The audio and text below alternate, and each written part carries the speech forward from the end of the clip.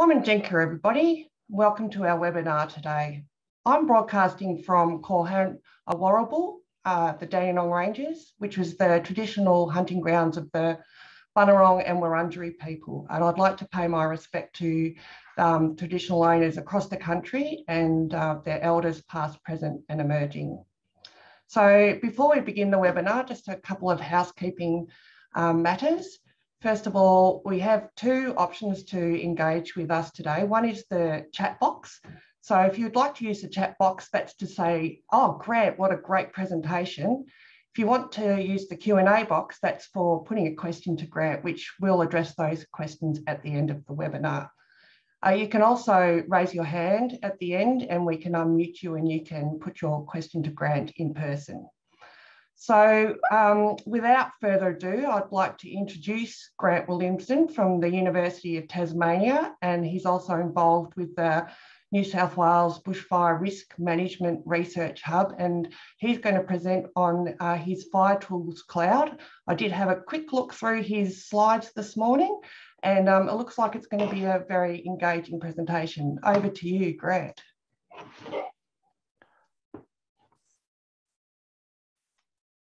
Thanks, Deb. So I'm Grant Williamson from the University of Tasmania. I'm also funded by and working with the New South Wales Bushfire Risk Management Research Hub, where I'm leading a work package looking at fire regimes in New South Wales and building some innovative tools to analyse them and understand them. The presentation today is going to be about a tool we've built called FireTools Cloud, which is relevant to prescribed burn planning, and it's to look at thresholds of vegetation status to understand and identify long unburnt vegetation that's vulnerable to subsequent fire and so forth, based on fire history and vegetation fire attributes.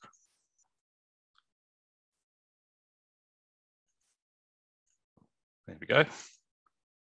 Never works the first time. I'll go back to where I was. Okay.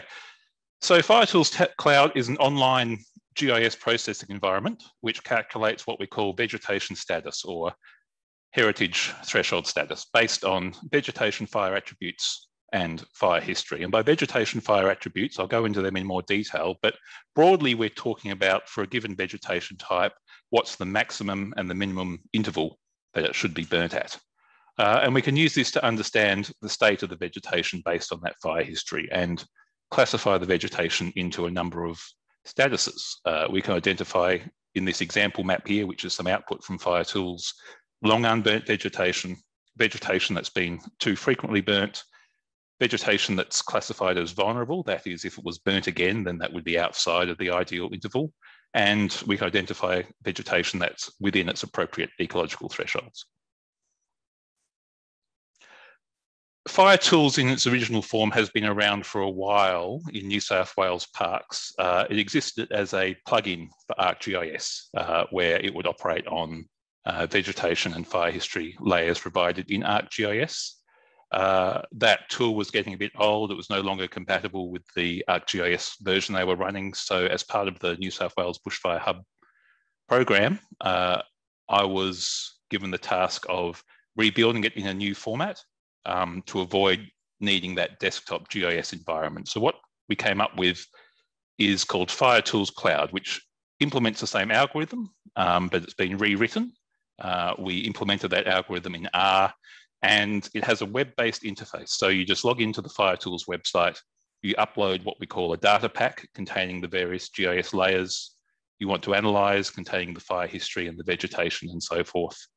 You click go, it will sit there and analyze that data and then send you an email when it's done, and you can go back to the website and download the results. And through this, because it's performed online in this environment, you don't need desktop GIS to do the processing. You can get lots of analyses going simultaneously at the same time and download them when they're all done. And there is some benefit too in terms of the size of data it can process at once. We can scale up the processing power if you're analysing a very large region or doing it at a high resolution.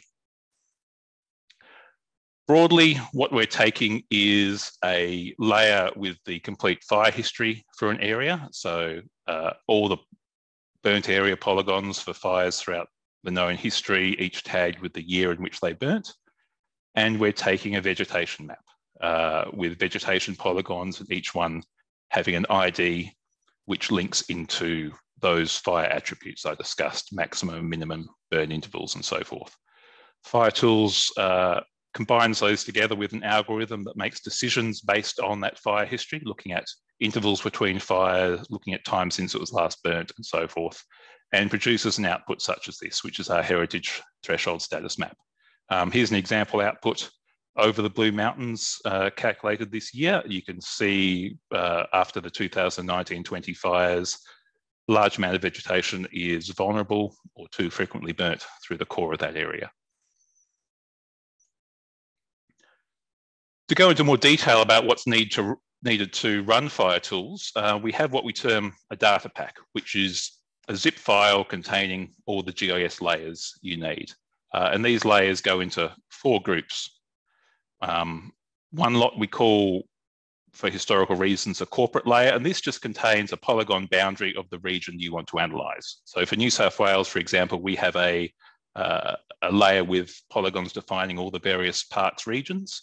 And when you run FireTools, you can select which one you want to run an analysis for, and the analysis will be restricted to that area.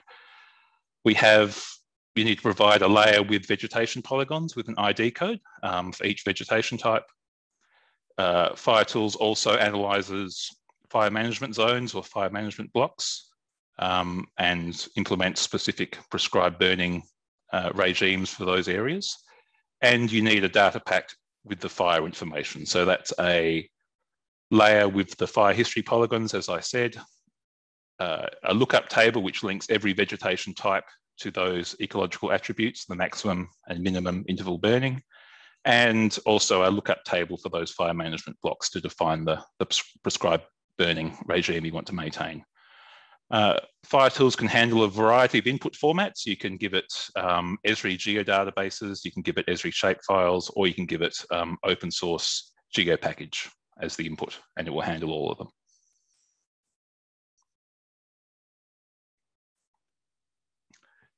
And when you run FireTools and you upload a data pack, this is what you see. So this is an example. I've uploaded a data pack containing the data for the Greater Sydney area.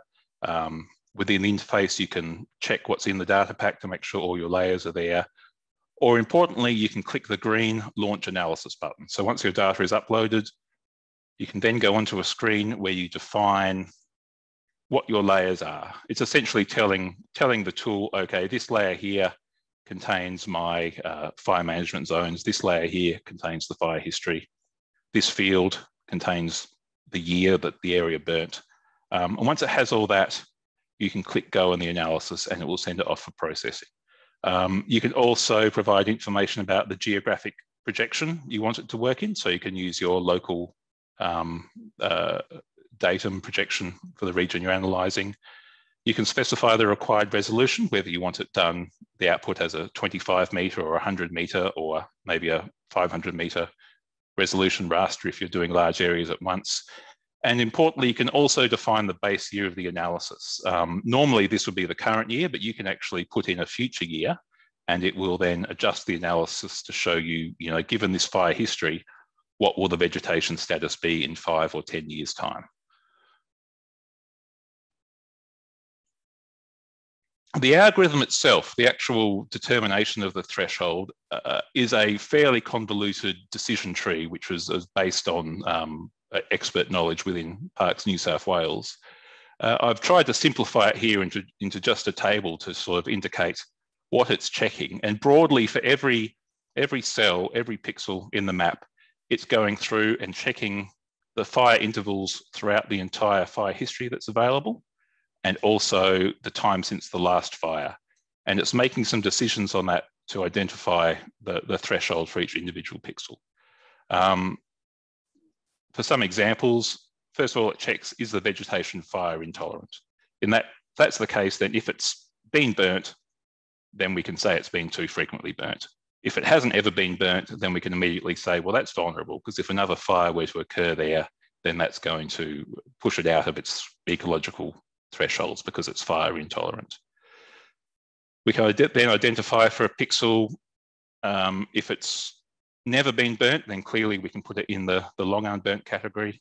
And then if a fire has ever occurred at a location in the landscape, if a fire's ever occurred in a cell, then we go through and check each fire interval that's available in the history and work out, was it within the threshold or was it outside the threshold, causing it to be too frequently burnt?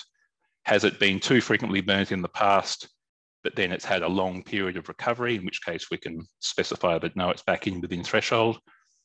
And then also, after checking all those past intervals deep in history, it also just uses the time since the most recent fire to once again determine, is the time since fire longer than the maximum required interval, in which case it's long unburnt, or is it less, in which case we can say it's vulnerable, another fire will push it into the too frequently burnt category.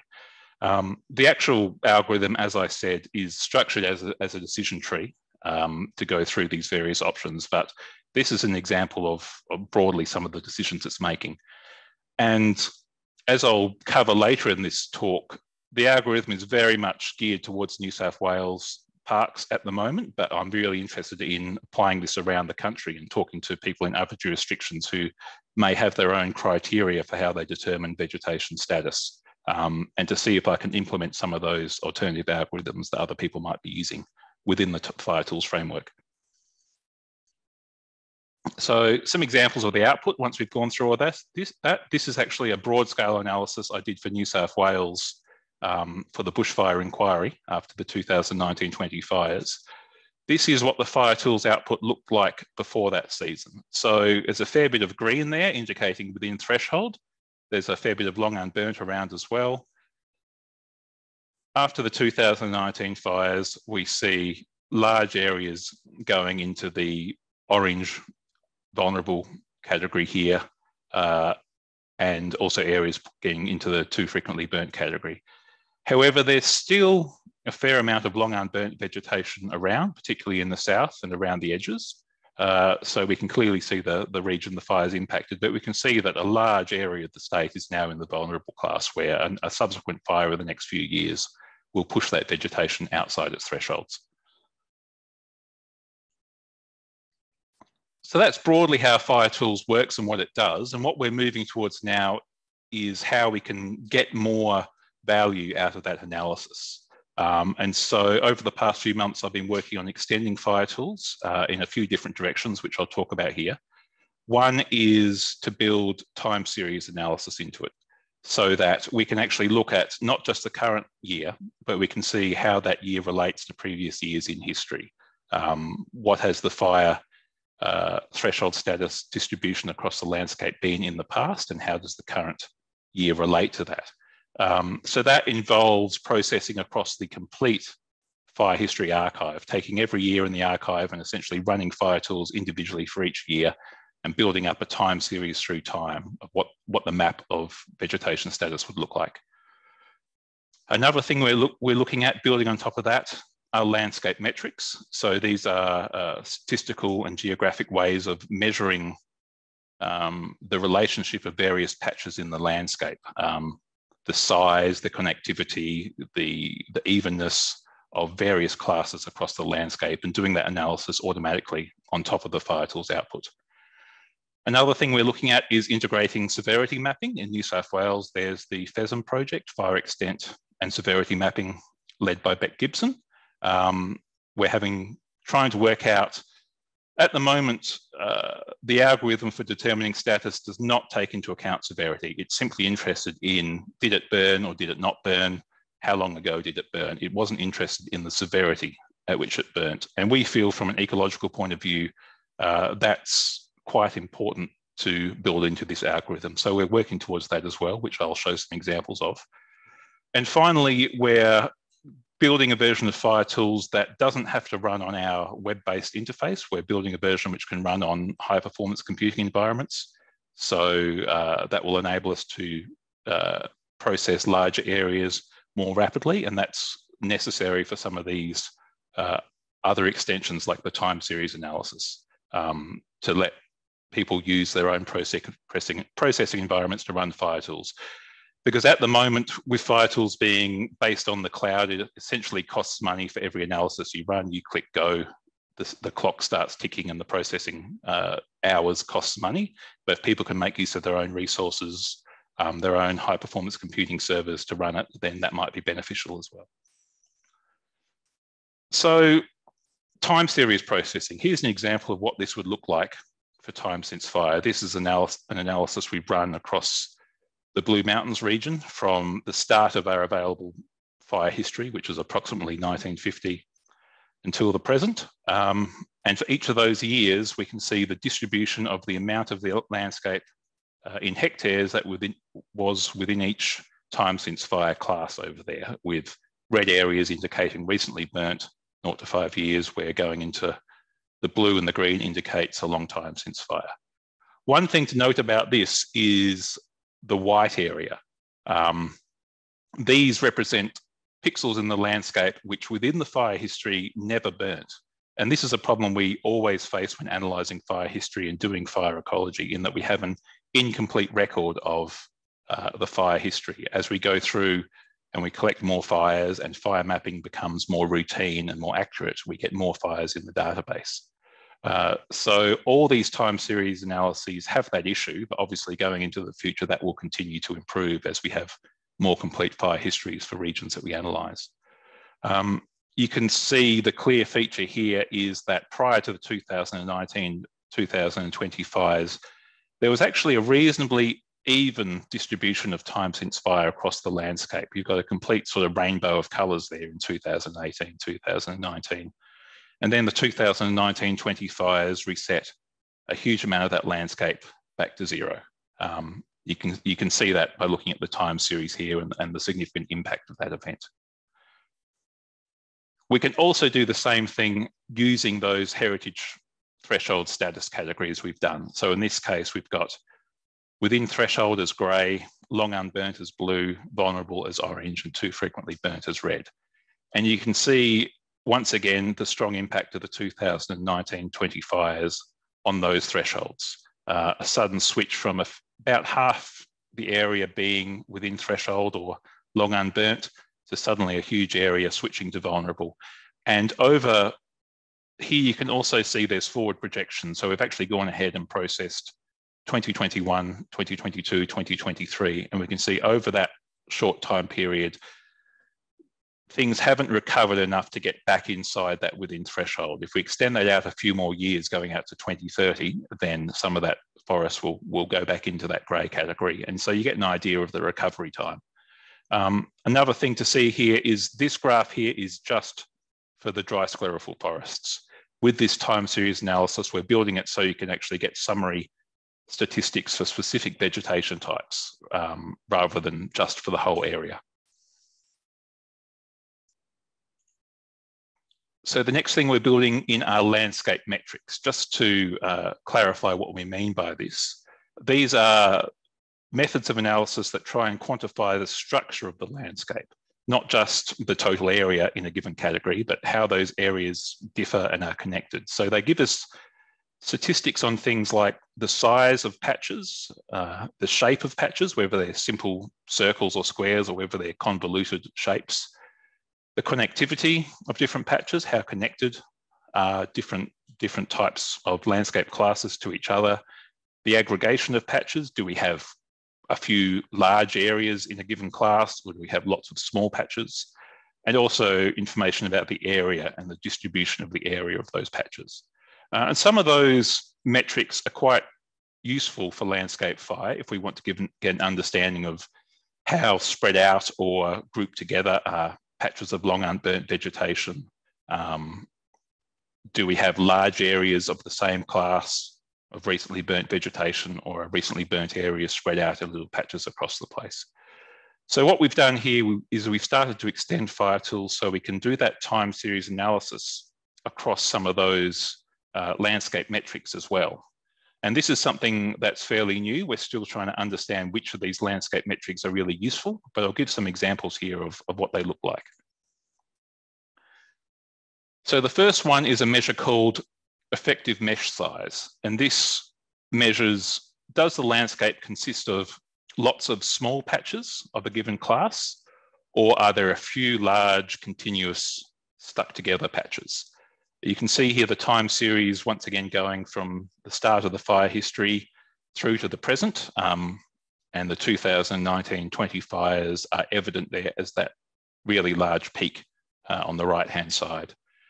And what that's showing is in the 2019-20 fire season, everything became, or a large area became one contiguous patch of vulnerable vegetation. Because the fire was so large, it essentially set a large area of the vegetation back to zero, and so everything became one large patch. Before that, it was actually a fairly fine matrix of separated patches of different classes in between. So that might be a useful metric for identifying the structure of the landscape and how large fire events reset large areas which are connected together back to the same class. Similarly here, we've got Shannon Diversity Index. This is an index which is often applied in ecology to look at species richness. Do we have, it's measuring, do we have a diverse, even array of patches of differing time since fire? And you can see here again, before the 2019-20 fires, this was actually at a maximum. We had a fairly good diverse matrix of different times since fires across the landscape. After the 2019-20 fires, that diversity dropped quite steeply and hasn't recovered over the forward projections we've plotted there. And this is showing a lack of diversity in the landscape in terms of the fire matrix, in terms of the age class distribution of those different patches. Another one here, and I've plotted this trajectory separately for the 4 different threshold classes, is the nearest neighbour distance, which is for a patch of a given class, what's the mean distance to the nearest patch of the same class? You can see here, one thing to note is before about 1980, the lines are going everywhere, and that's just down to that lack of fire history again, because not much had burnt up until that point. We don't have much to go on. After the 1990s, you can see things settle down into a fairly stable pattern. But circled in green here again, you can see the 2019-20 fires. And the main thing to note here is that blue long unburnt line has a sudden increase. Long unburnt patches suddenly became much more distant from each other. It's a long way from one long unburnt patch to the next one. Whereas there was a sudden decline in the orange vulnerable class. Vulnerable vegetation was suddenly much closer. And that's down again to a large area of the landscape switching to that vulnerable class after those fires. The next extension of FireTools we're currently working on, as I said, was integrating measures of fire severity. And we're working with the New South Wales FESM algorithm and the FESM dataset. This is an automated process of fire severity mapping that happens for New South Wales. After every fire boundary is entered into the RFS database, there's an automated process which then goes and acquires satellite imagery and calculates the severity across that fire. And as I said, ecologically, it's really interesting to try and integrate severity information into FireTools, because we know that not all fires are the same, that a low severity fire may not have the same impact either on vegetation in terms of ecology or in terms of its usefulness in reducing fire risk in the future. So we're really interested in trying to figure out how we can build that severity information into FireTools. Now, that's a fairly big task, because integrating severity into that algorithm will involve completely changing how that flowchart works, completely changing how the decisions are made. And that requires incorporating a lot of ecological knowledge for specific vegetation types in terms of what fire severity means for fire intervals. So we're initiating a process of eliciting expert knowledge from fire ecologists to start to do that. But as a first cut, we're trying to do something a bit simpler, which is just to overlay the severity data on top of the FireTools output. So we'll do the FireTools output as usual. We'll get those 4 threshold classes, and then we put FESM on top of that. So we can see that a given area of vegetation might be vulnerable, but we also know whether the past fire was a low severity fire or whether it impacted the canopy. And that's hopefully something that fire managers can make use of when they're looking at the FireTools output to get a better idea about what went on. So this is what FESM itself looks like. This is an analysis that was carried out once again for the Blue Mountains region recently. On the left there, you can see FESM as it comes out of the satellite processing algorithm has 4 classes: low, moderate, high, and extreme. To simplify things, when integrating with FireTools, we wanted to break that down just to 2 simple classes. So here we've grouped the low and moderate classes together and called them no canopy damage. And we've grouped the high and extreme classes together. And that class we've called canopy damage or canopy loss. So that's the map on the right there, where we've just got yellow areas with no canopy loss and red areas with canopy damage. And the next step is just overlaying that on top of the FireTools output that we have. So the map here, you can see it's got those familiar FireTools colors with red for too frequently burnt, orange for vulnerable, blue for long unburnt, and so forth. But there's also shading on top of that. So we can now see a darker orange that indicates vulnerable, but there was canopy damage. We can also see a darker reddish brown, which indicates that it was too frequently burnt, but there was canopy damage. And hopefully this is the sort of information that we can give to fire managers, and they can make better decisions about what the understanding what the ecological status of the vegetation is based on that severity. Some classes are obviously impossible to map. For example, it doesn't make sense that there would be vegetation which is both long unburnt and where there was a recent canopy fire. So some of the classes aren't useful, and where they appear in the analysis, it's an indication of possibly a misclassification of the fire boundary or of the severity or so forth. But the main ones, being able to see if vulnerable or too frequently burnt vegetation has had recent canopy impact by the fire, I think is useful for looking at the ecological state.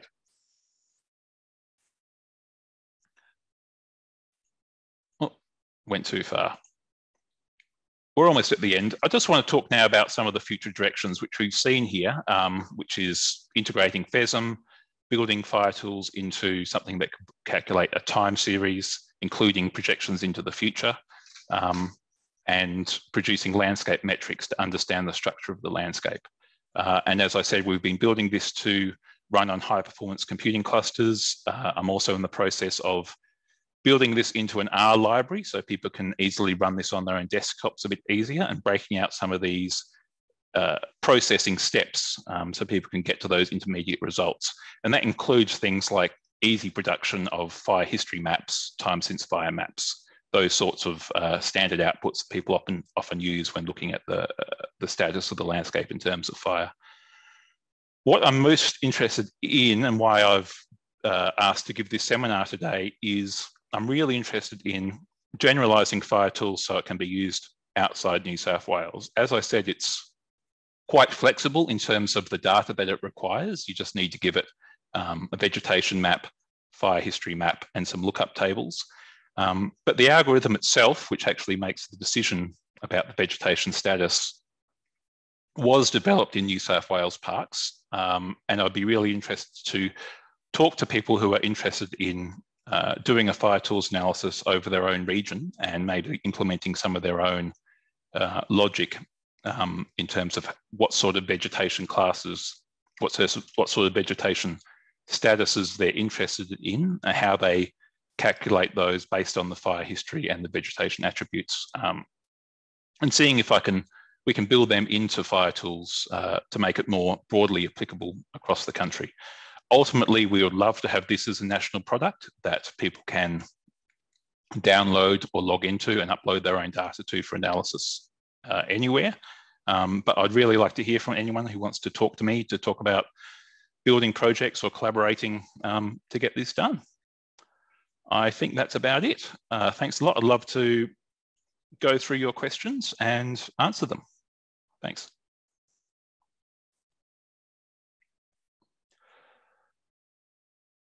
So should I just go through these questions, Deb?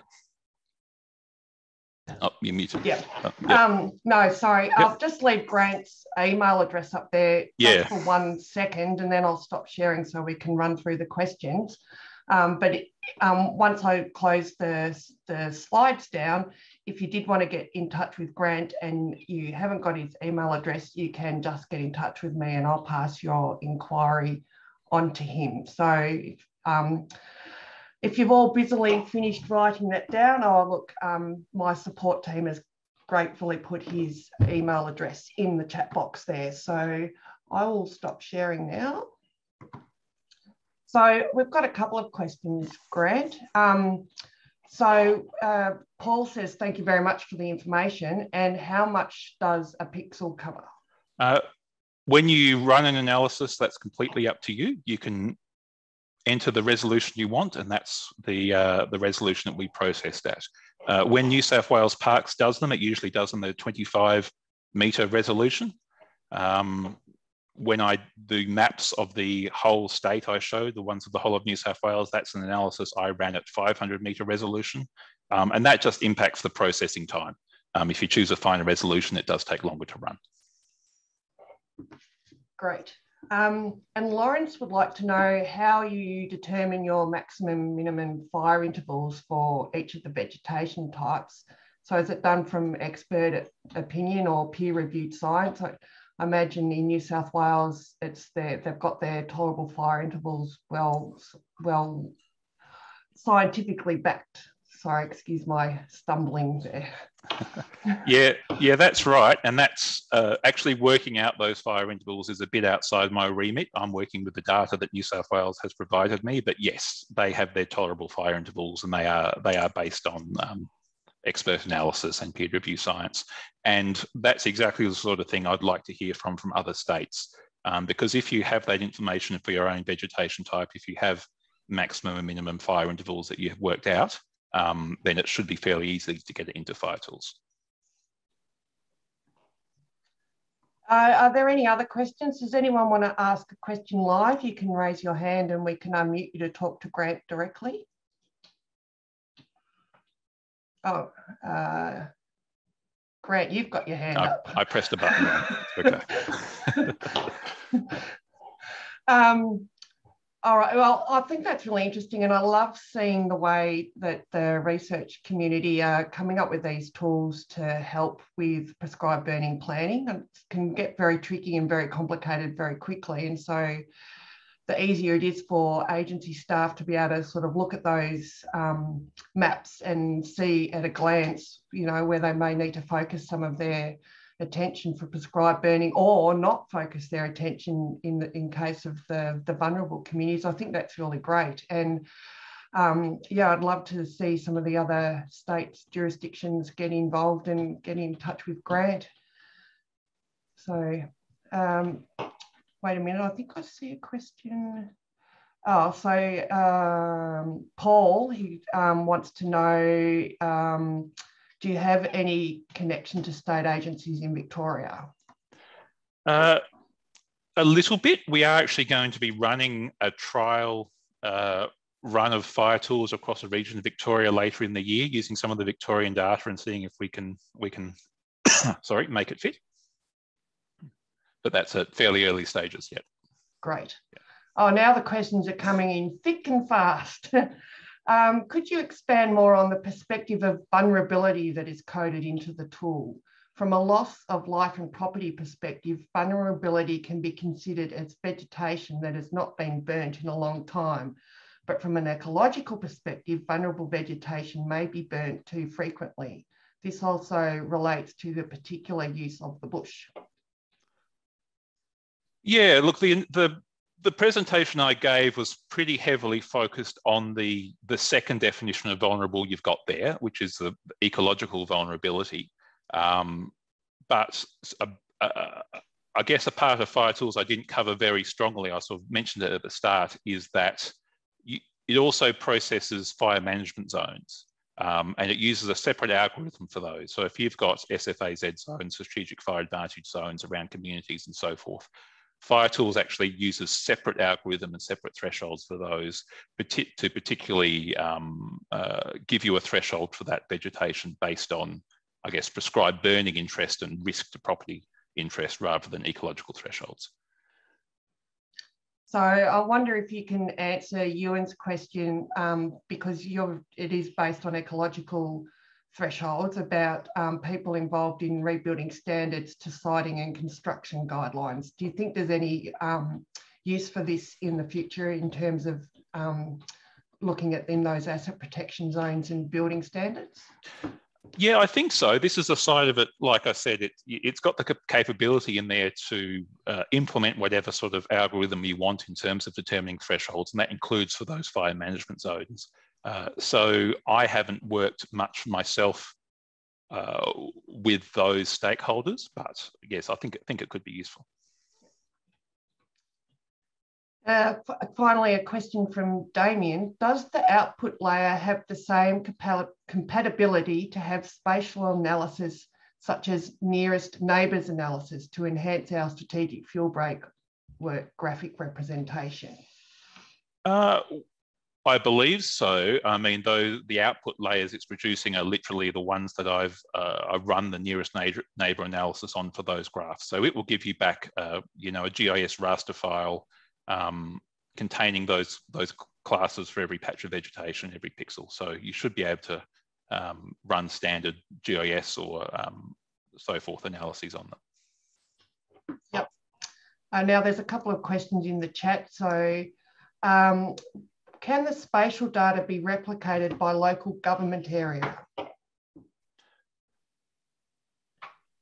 So to analyse a specific local government area, yeah, absolutely. You can provide whatever boundary of analysis you want in it. You can analyse a single LGA if that's the boundary that you can provide, provided there's vegetation and fire history data within that same boundary. Yes. Yeah. And how may cool burning play into this? Given the different fuel removal levels, does it have a different impact on the algorithm? Well, that's exactly right. And this is why I highlighted we're really interested into getting severity analysis into this. At the moment, the algorithm does not care about the type of previous fire. All fires are the same. It just cares about how frequently it burnt and how long ago it burnt. But building that in and acknowledging that there are different sorts of fires and that cool burning has different impacts on both the ecology and the risk is a road we really want to go down to build on FireTools and have it incorporate that ecological knowledge. I wonder if there's a role for, not a role, but a place, you know, you had your two severity categories. That like cool burning is even somewhat below the low intensity, and that you could potentially put that in as a separate severity level as well. Yeah, that's right. And that's exactly the sort of input we're going to start to get from experts to see what other categories would be useful as outputs to include things like cool burning. And another thing is, at the moment, identifies long unburnt vegetation, but having some indication of how long unburnt it was. Are we talking about hasn't been burnt in a century, or are we just talking about hasn't been burnt in 20 years? So those are all things we want to start building in. Great. Stuart would like to know, has consideration been given to building any other fire regime variables into the algorithm, i.e. season or post-fire impacts such as precipitation? No, that's really interesting. We have discussed season. Certainly people we've been working with in parks have raised the importance of season, because a spring fire is going to be quite different than a summer fire potentially in its impact. Doesn't yet incorporate that, but that's a path we want to go down, definitely. Precipitation after fire, that's another really interesting one, but we haven't explored that much. But the more you go into this process, the more you see that it's more complicated than simply how long ago was the fire. There are so many other variables going into it which influence vegetation condition. Yeah, and you know, we've got those sort of growth curves for fuel accumulation, but they may be starting to change under climate change. Now, are they reasonable assumptions on fuel growth these days? So yeah. Another question, what role can this work play in assisting with prioritisation of burns? Well, that was the original aim of FireTools, that we can produce these maps and we can identify vegetation that's long unburnt. And once you look at that and take into account the ecology of that vegetation and say, is this vegetation which should remain long unburnt, or is this indicating that we have a high fuel load here, we need to prioritise burns to those areas? And similarly, identifying areas where you shouldn't burn because they're vulnerable. So as a first cut, it just provides a good guide to fire managers into which areas of the landscape maybe have high risk in terms of fuel load because they're long unburnt, and burns can be prioritised as such. Another question, can you talk about the how FireTools could be used for fuel load estimation? I wonder if it's at that level yet of applicability. Yeah, one of the intermediate outputs, as I sort of showed in my presentation, is that it does give a time since fire layer, as well as the threshold status. It also gives you a map of time since fire. And obviously, if you trust Olsen fuel curves, then it's a fairly easy transform to take that time since fire and convert that into a fuel load. So we have done that as once again, as part of our work for the New South Wales Bushfire Inquiry. That is exactly what we did. We linked those time since fire to fuel loads. But the fuel load question obviously is more complicated than that. So, yeah. Yep. So Shane, who asked the LGA question earlier, wants to know, can the tool be geared towards the instance of fire in other environments, such as the built environment, perhaps as a layer, if that data can be supplied? I think it'd be good to have discussions about what that would look like. Yeah, everything I've shown so far is obviously geared towards natural vegetation and the fire intervals associated with it. But within that vegetation matrix, there are built environments, and it would be good to have a chat and think about what you would like to get out of it, what that would look like, so we can see if that's possible. All right. I think we have reached the end of the questions there, but I mean, quite a seems like there's quite a lot of interest in the tool and how it can help prescribe burners, and I think you'll have a number of people reaching out to you from jurisdictions to get involved in putting their own vegetation layers in there, which I think is quite promising. So, yeah, I'd like to wrap up the webinar today and thank Grant very much for his time, and yeah, basically that's it. And thank you everyone for coming. And as I said, you can reach out to me if you don't have Grant's email address, and I'll pass it on to him. Great. Thanks everyone for coming. Thank you. Thanks.